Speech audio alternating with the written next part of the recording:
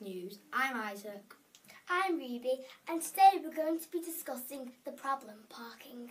Outside of Devonshire Park Primary School, parking is a real issue. Recently, Year 5 pupils have took to the streets to protest about cars parking illegally outside Devonshire Park Primary School. Two of our reporters visited the school to find out more.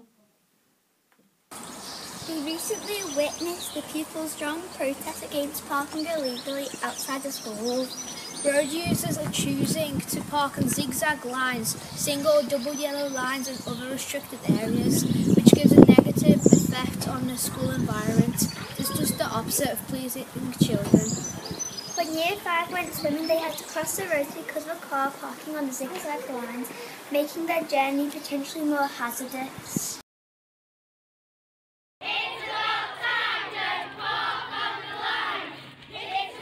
Some people questioned staff about their thoughts on the matter. I think it would be a really good idea to ban cars from outside school because I think it's very dangerous that when children are crossing in the morning and in the evening after school, that there's so many cars going past, and I just think it would make school a lot safer for our children.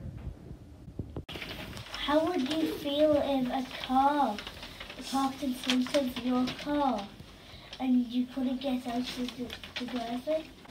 Well, I wouldn't mind too much about that if they were parking there and it was safer than parking anywhere else.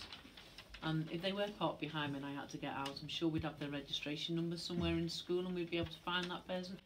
How do you feel about people, parents parking in the school gates? Well, within the school, it's a very busy car park. We've got staff, we've got parents, we've got young children, and we do always say to parents, you know, not to park within the school gates. It's a very busy time in the morning. It can be very dangerous. We always say park safely, drive safely, because we're concerned about the safety of our kids at all times. Year 5 interviewed other children about this matter by having a question and an answer session. How would you feel if one of your family or friends got hurt due to a car parked out of the school? I'd feel well disappointed because the reason is if my friend got hurt, I'd be so annoyed. If you think about it, they could be in hospital and that would be really sad, and if my family member died in that car crash, it would be really sad as well. What do you think we could do to solve the problem? I think we can have a lollipop lady to keep us safe.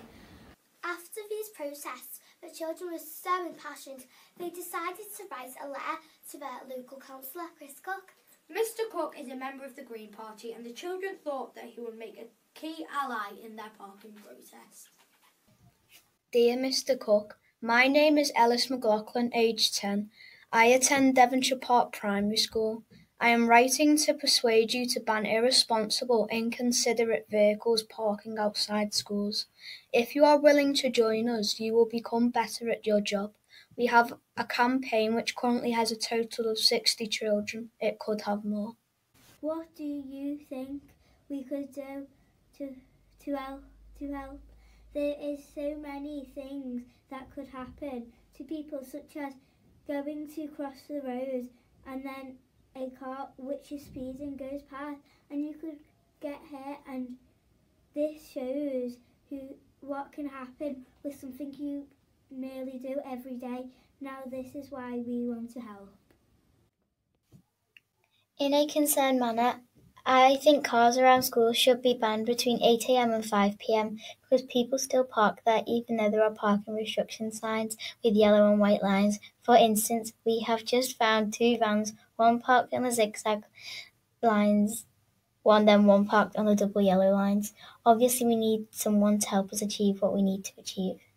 Some of the people said that outside school is where they need to park so they can get to work early. So here's another solution. Get up early so you can get to work. Chris Cook was so impressed with the children's letters, he decided to pay the children a visit at their school. He listened to the children's opinions on the matter and also gave them some of his own advice. Time, there might be compromise. Not everything you want but at least halfway there. Okay, so that might be, if anybody's going to ask me what I would do to try and persuade people, that's what I'd do. We'd go for the ban from 8 till 5, and then that's like negotiate it down to something a bit more realistic, practical, that other people, you get other people on side with you, see. Okay, so really, you people probably, because based on that distance, should be allowed to be dropped off to school by your parents, yes? Or brought most of the way to school. That's not the same as outside the school gate, is it? You know, this is another thing, isn't it, where you could have drop-off points all around outside Temple Road. Yeah? After a successful but busy campaign, Chris Cook has written a response back to the children, addressing some of their concerns. Here we have some pupils who took part in the campaign reading excerpts from Mr. Cook's response letter. I am now replying to your letters, which I first had an opportunity to read through just before my visit last month. Clearly, it is unacceptable for people to park or wait on double yellow lines and zigzag lines. They are located at key points along the road for a reason, to prevent obstructions to other road users and more importantly, a risk of serious accidents. In my view, we need to change the balance between cars and pedestrians, using the road at the start and end of the school day. If more pedestrians or cyclists being to use the road while car users reduced, remaining motorists will get used to being more considerate towards other road users. Finally, I mentioned in my talk the other week that compromise in politics is very important. In an ideal world, it might be desirable from the school's point of view to ban all vehicles between 8 AM and 5 PM.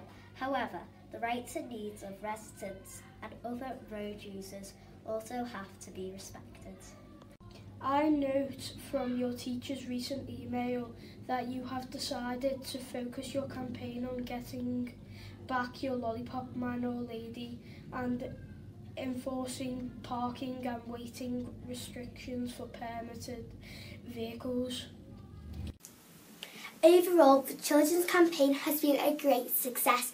We have spread the message regarding safer parking to the wider community and even persuaded local councillors to fight for their case. However, the fight is not yet over. Mr. Cook has created an official council petition for the school to help them build even greater support from the community.